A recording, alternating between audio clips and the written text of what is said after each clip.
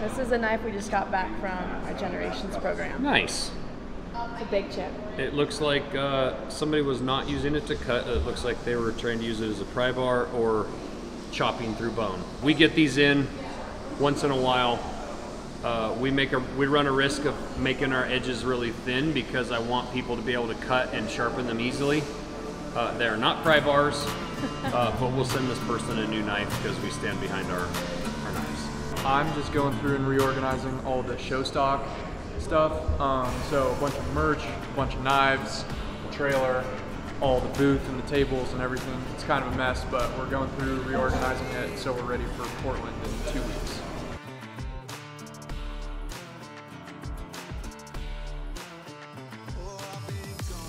Well, apparently my sniffer was broke because that shit was disgusting. My half and half curdled terrible in there, and I didn't see it until I took a drink, and I did in fact actually gag. So now I'm just going with my Black Rifle Coffee Black, as I probably should have in the first place. This past weekend we were at Western Hunt Expo down in Salt Lake. I got to go on the live stage and do a question and answer with a bunch of guys. It was really cool. And the show honestly was just a banger right from the start. Half lost my voice over the weekend. The coolest thing is really is getting that feedback from you guys of this is how many deer I've used on your knives. This is how many elk I've used your knives on. How many people actually watch this content that we put out and really like to see it. It's pretty amazing. We got this blade back through our Generations program. I'm not really sure what happened to it, but we're gonna replace the blade. We've got some stone walls getting blasted and the boys are gonna parkerize it. I'm gonna keep the handle that was originally on here, put it on the new blade, and then have the boys sharpen it and we'll ship it back. We're home, we're back in the shop. We have our chef's knife drop on Thursday. I'm home for 2 days, and then we head to South Carolina for Winter Strong at Sornex. Bert Soren and his guys put that on.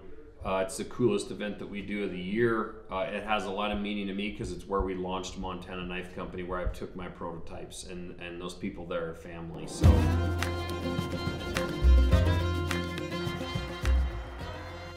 So these are locating pins, and this is how they come in. And this is what we have to turn them into to make them fit the CNC machines that we're running.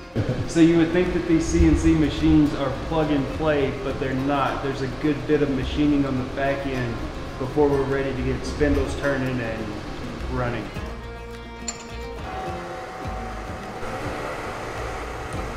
All right, so we have our laser running back here today, and what I'm currently doing is taking our aluminum guide blocks and placing them on the laser plate, trying to maximize how many blades we can do at once so the team can get all of our projects knocked out.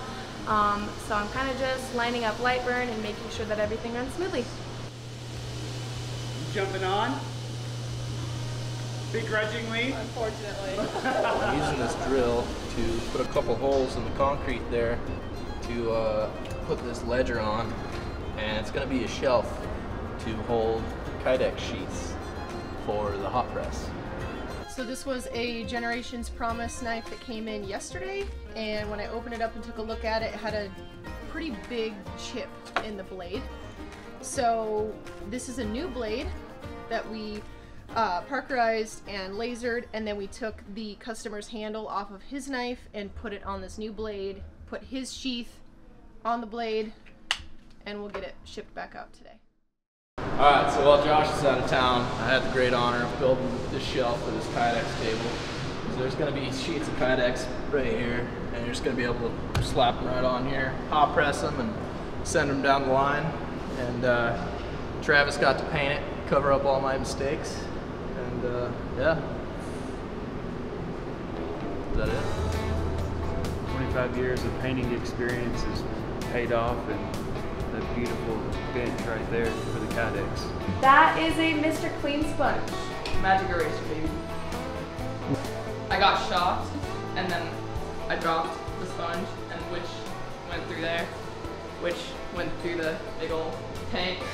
Yeah, so stuck with the sponge, watched it go, tried to stop it, didn't react in time, and now Travis got it out of the drum, so we're good.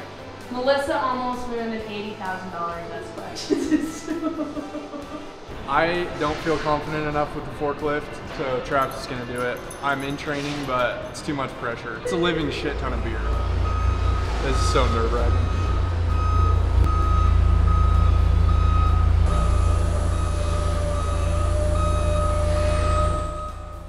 It's all the same. It's all the flatbed.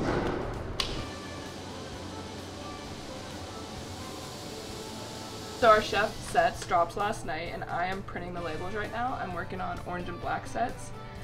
Once I'm done up here, I'm gonna bring these down to Boone, and he's gonna start packaging them all. Told you that would happen. I told you. What? What is this? It does look nice. You're just gonna confuse the post office. Go Eagles.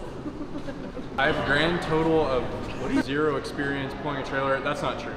I have pulled like a fishing raft between, you know, like put-ins, but that's a little less serious than this. And I'm driving this to Portland for 7 days. Should be fun.